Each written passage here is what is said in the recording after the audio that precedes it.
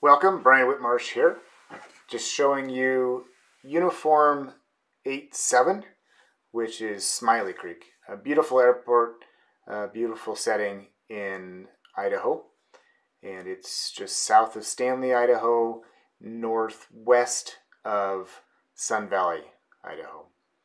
And a beautiful grass strip, almost 5,000 foot long grass strip, very wide. Is a little challenging because of the altitude. You're looking at just about 7,200 feet, so you have to be careful with high density altitudes and all that, and some pretty tall peaks depending on which way you come in. Here I am coming in and I am turning base for runway 14, and you see the Sawtooth Mountains there. I'm headed towards. I'm going to turn final here and line up for a soft field landing.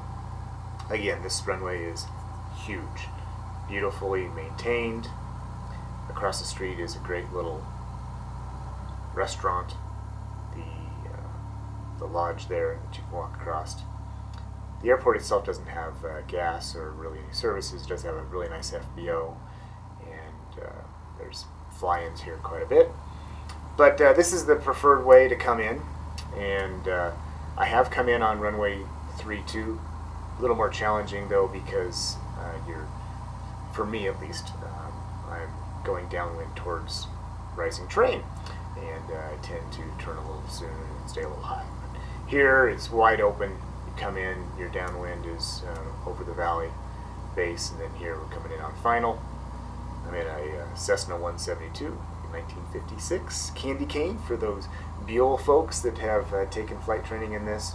Gonna come in here full flaps, a little bit of power, and just ease it on and have a smooth grass landing. Like I said, this runway is beautiful, very well maintained, and lots of space, which 4,000, 5,000 foot runway is nice when it's getting warm and you need to get out of there. Here's a picture of me after I landed. This is my buddy Joe Chisholm, who was courageous enough to go with me. Here's my other buddy, Mike Erickson, who has a beautiful Bonanza. He landed there a number of times. Just a very picturesque setting. Like I said, you can just walk across the street, have a nice meal. Typically you come in for breakfast and get out before it gets too warm. Thanks. Have a great day.